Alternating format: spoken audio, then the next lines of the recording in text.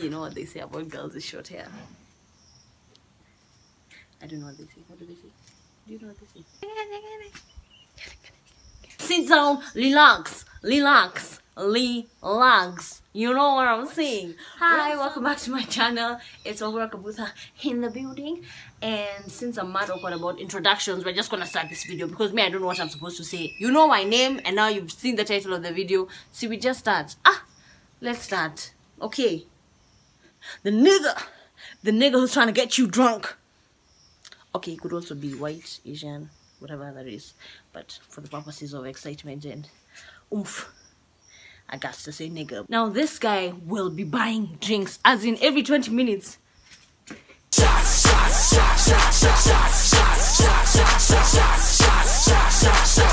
You don't even need to ask them. They just like everyone having a good time. But unfortunately, this world, there's good and evil. There's the good guys who just want you to have a good time, like for band's sake. They're just like, yeah, let's turn up, let's have fun, girl, you know, come, let's have a good time. And then there's the nasty mother who are waiting for you to start slurring your words so that they can start shika-shikaing you. Yeah, if you're the latter, shame on you. But if you're the cool one who just likes people having fun, on behalf of the community, we would like to say thank you because we sincerely appreciate the work that you do. That's all. From a financial point of view, what's even better for me is that I brought cash that now I don't have to use. Thanks. That's those guys who are like, wow, you're so beautiful, you're so gorgeous, you're so pretty, whatever, all that bull crap. Like, you think I've never owned a mirror? Is that what you think? That I've never seen myself before? Like, for the first time now at 22 is you're the one who's telling me that I'm beautiful. Don't get me wrong, like I like a good compliment here and there, but there are some who's just the only thing that they're saying. Hi, think, my dear friend, think.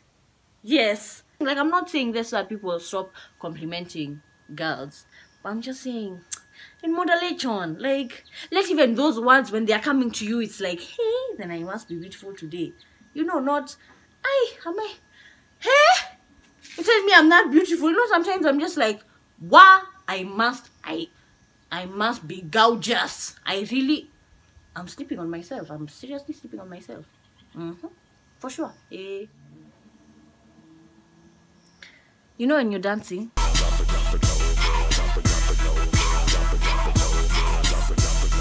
ladies, men, even ladies and gentlemen, all of them, because I don't know where, no one is safe. No one is safe.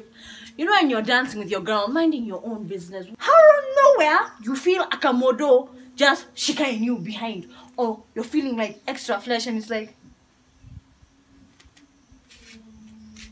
hi. And some, oh my god, you know, some can be mad aggressive. Let me tell you this. Okay, a short story time. Let me tell you this funny story. But one time I went out with my friend Green. We're gonna call her Green because there are many plants here that are green. But I went out with my friend called Green. You know those nights for those ones. So on this night, I remember we went to Carnival and there was an event. So as we were dancing, this guy kept coming behind me. First of all, he was short. As in, there's nothing wrong with being short, but he was shorter than me. I was like, ouch, he's busy humping my knee. Like, what's going on? So every time that he kept coming behind me, I'd tell him to stop, like clean. So the first time when I'm dancing, now I'm minding my own business, I told him, like, I turned and I'm like, stop. Politely. Like, this is what pissed me off, because I said politely. I didn't say like rude, like, you're a nasty piece of thing. I just said, as in, I'm not the one. We continue dancing again, and the same guy, I'm feeling something humping the back of my knee. I'm wondering what it is. Kumbe, it's him again. So I'm like, okay. Yeah, it's me. You're confused. It's me. It's the same chick who just told you no. Sawa. The third time, I just looked at him like he was poo-poo. Wait, I dance again, and someone just did like this. He smacked my ass and did this. Like, do you know how disrespectful it is? First of all, it's disrespectful to smack someone's bum or touch me, and then do this, as in, hey, ha. I just remember, I just turned like, but then I missed him. He did this. Shame on you. No, that's shame on you. Who raised you? Shameless. Who are these people? Who comes with these people? Who brings them? You know those guys that you go out with, and they sleep for majority of the night. Like I'm talking, they sleep from 1 to 4. And then at 4 o'clock, they're waking up like, you guys, go chapa shots. You guys, go chapa shots. Now we go Westing. Let's go. Let me tell you why I like these guys. Because they make the best drivers in the morning. Because they slept the whole night. Continue. Msiache. Wait. Now, unfortunately, I have male figures in my life who have these characteristics. Like, we'll be walking in the club. Everyone's looking for tables. But these motherfuckers are looking for their prey. You know? Their next target. How you doing? Oh, let me come. Don't run. Don't be scared. And each time we bump into each other, like they have a different bitch in their arms. I'm talking short, tall, all of them. And God forbid, I tell you, God forbid that bitch sees you as a threat. That time it's your brother or your cousin. I'm just, I don't want him.